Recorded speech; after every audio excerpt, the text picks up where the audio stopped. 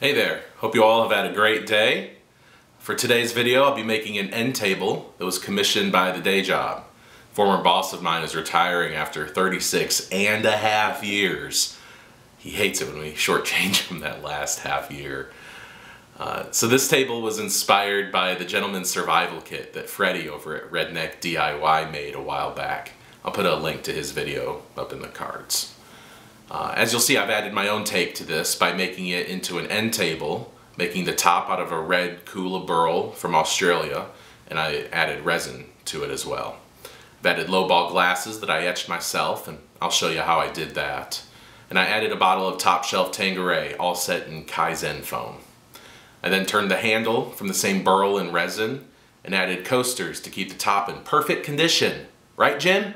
You're gonna use the coasters? Let's get started.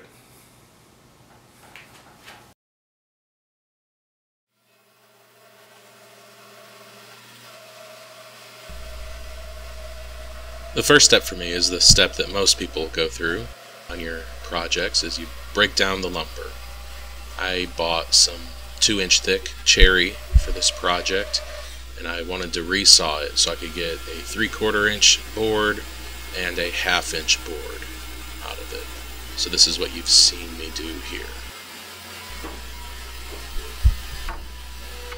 Once I have the boards resawed, you got to get rid of the bandsaw marks, and I do that over at the planer. I do what's called skip planing, so I'll plane one side, then I'll plane the other for each board. I don't have a jointer, so this is the best way for me with the tools I have to get rid of all of the bandsaw marks.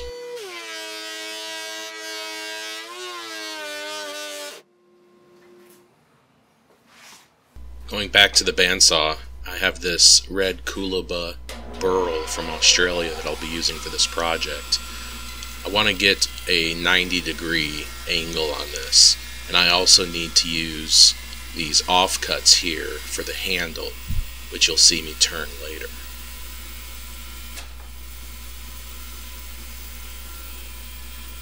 Now this cut needs to be 90 degrees to the last cut I made, so I'm using my speed square here. Once I get this done, I'll be resawing this piece in half. Each piece is maybe a 1/4 inch thick. In order for it to be stable on the bandsaw, I wanted to sandwich it between two boards, just so I have a little more stability. And I drew a line down the center of this as best as I could, because I like to do my resawing freehand rather than up against a fence. I feel that I have more control and I get better results doing it this way.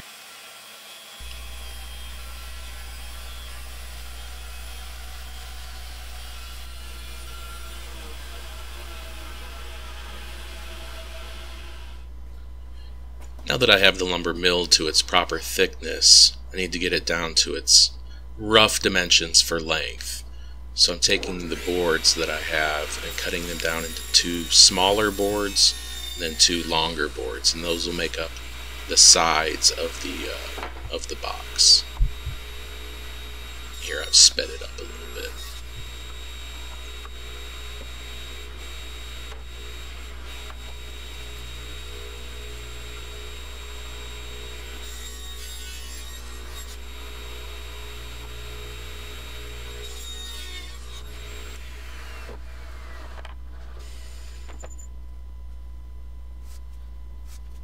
So I don't have a jointer, as I mentioned before, and I need to get a straight edge on each of these boards so I can get the other side cut as well. So to establish the first straight edge, I put double-sided tape on a flat piece of plywood.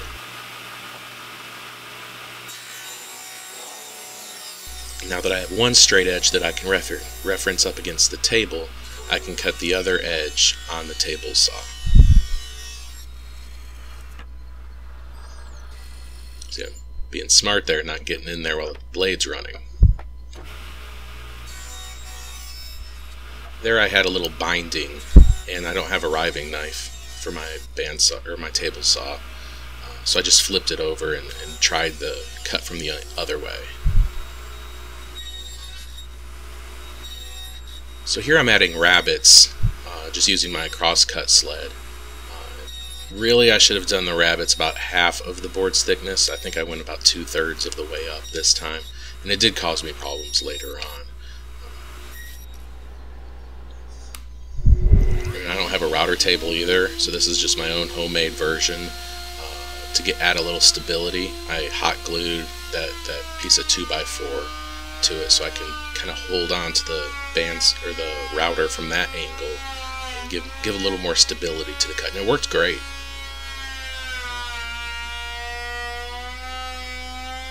So I added that rabbet to all four corners, or all four sides of the box, as you can see in the next bit. And then I measured the board based on that cut. So I like to have the relative dimension here rather than trying to get it beforehand. Now that I have the bottom of the board put in, I start to rip the top apart from the bottom of the box. I like to make my boxes this way. I think it gives good grain continuity.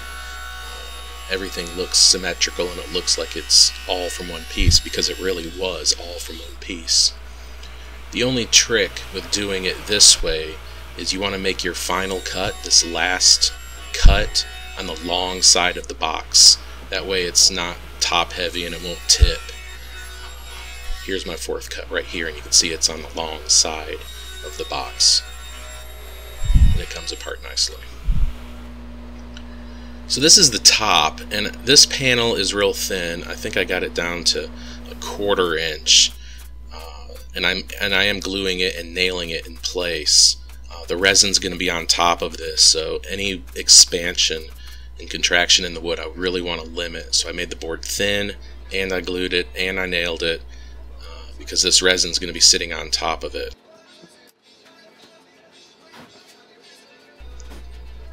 Here's my fancy clamping system. I did color the wood glue with some mica powder. Just in case it seeps out, I don't want to see it. There's my fancy clamps. Clamp champ. Okay, onto the resin. So for the resin, I really wanted it opaque. I didn't want to have any sort of translucency whatsoever. So I had a lot of powders and a lot of liquid pigment as well, and mixed it very well. We got a real rich, dark black, but the white Pearl X powder that I added kind of does add a little shimmer to it. So there's depth to the resin, and it's not just straight black. I ended up using about 64 ounces of resin on this project. It's not very thick. It's maybe only 1/4 inch thick, but there's a lot of surface area to cover. You can see in the back I have the mold that I made for the handle, which I'll show that I turn later.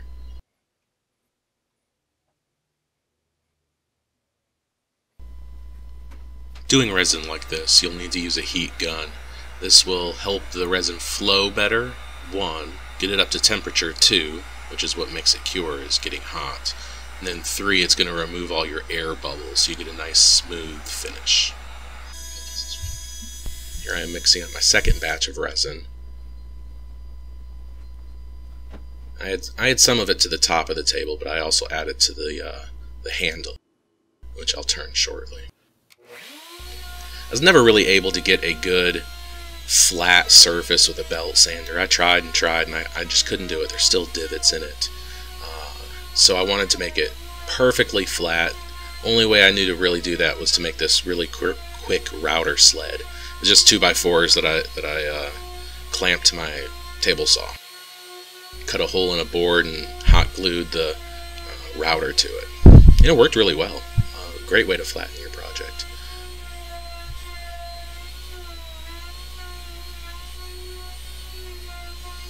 So this is baking soda. This is actually a tip I picked up from watching Mark Spagnola on the Wood Whisperer channel, to use hot water and just baking soda. This really darkens up the cherry real nicely. You can tell it's kind of light at first, but adding this just mixture chemically stains the wood. So rather than a pigmented stain that could chip off if you do anything with this chemical stain, just really ages the piece nicely. And here I'm adding my Howard's Feed and Glow polish. It's just really orange and beeswax to it. It's a very natural finish. Just rub it on with my hands. I don't like a lot of lacquers and polyurethanes on tables. I find a more natural finish is more pleasing, and it's easier to reapply than a polyurethane would be, or a varnish. You can see the beautiful color on that cherry. So after I sanded it, I think I sanded it down to 600 grit. I wanted to get to the all the sanding residue, all the sawdust off of the piece. So I used denatured alcohol to clean it, and then I'll be adding and it's actually a wood turner's abrasive wax. So this will further sand the piece. I don't know what the grit equivalent would be, but it works wonderfully on my wood turnings. So I wanted to try it on this table too, and it worked fantastic. I just added a liberal coat to it, and then got out my buffer and buffed away at it. And as the wax breaks down, the grit in it gets finer and finer, and really adds a nice sheen to the piece.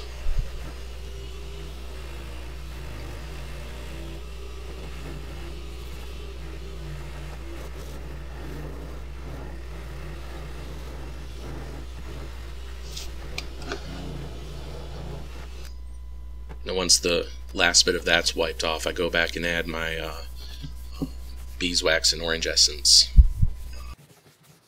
polish to the top as well. And again, you apply that liberally and then wipe off the excess.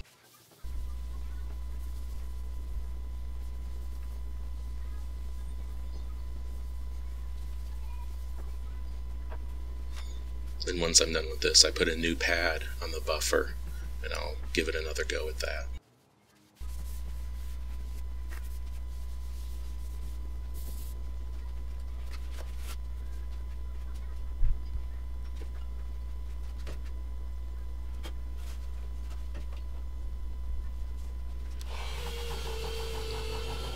This provides you with a nice matte finish.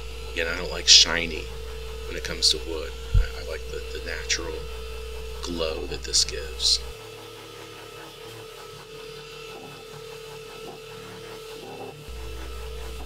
There's some close-up shots. You can tell the depth of the resin. I did pour it in 2 layers, and the top layer is a little more translucent than the bottom layer that I did. So it's hard to pick up on video, but you can really see down into the resin when you look at it in person. Alright, next step is to turn the handle for this piece. I'm not going to focus too much on the turning because this video is already a little on the long side. But I did use the bandsaw to break it out of the mold. This is just a one-time mold that I made out of cedar.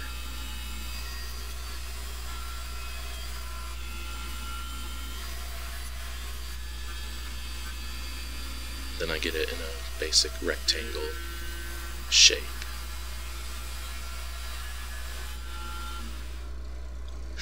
I let my daughter do the videoing of this piece. She really wanted to be in the shop, so I let her handle the camera here. But it's a simple spindle turning. There's nothing terribly fancy about it. I did have two divots that kind of came out. The resin I used wasn't a casting resin, it was more of a surface coating resin, so it didn't hold up to turning very well.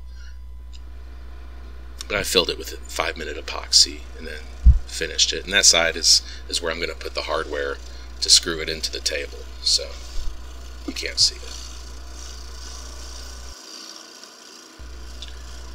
So I did a more substantial finish on this one. I used CA glue and used micro mesh and really got it polished up.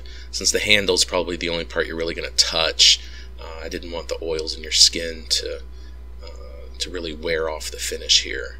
So this is a plastic polish that I put on top of the CA glue finish and got a wonderful, wonderful shine and finish to this piece. Again, I wanted it to be more protective.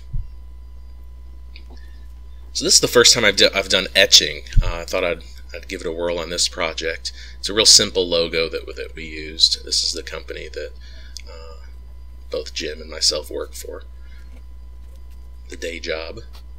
So I used my stencil cutter to cut out the logo, and I'm adding just protective tape because I don't want to get this etching cream anywhere on the glass other than the logo.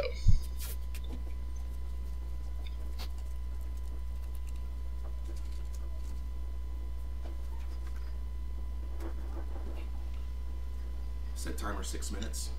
So you rub the paste in for 6 minutes. Go every direction, vertically, horizontally, diagonally, every direction. You work it for 6 solid minutes. And then you take more of it and just really cover everything. You saturate it all with the armor etch. And then you let that sit for 20 minutes. Now, a good thing about this stuff is you can reuse it. So you wipe off the excess and you can put it right back in the bottle and use it for the next time.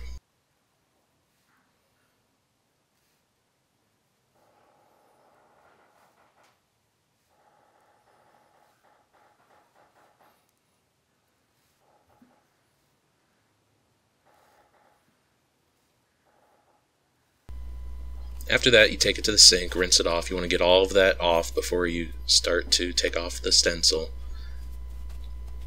And then you peel it off and you're left with the etching. It's real subtle. Really like this kind of etching on glasses. There you can see it came out flawless.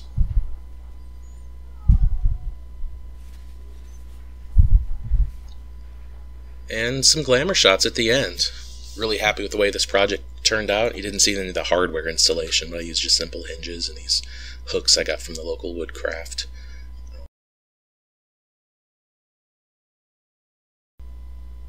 And then I did insert Kaizen foam to kind of keep everything nice and together.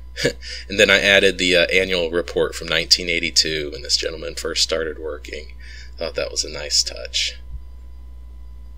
I hope you subscribe to my channel. I hope you really like this. Leave me some comments, and I've got the next video queued up for you. Thank you. Have a great day.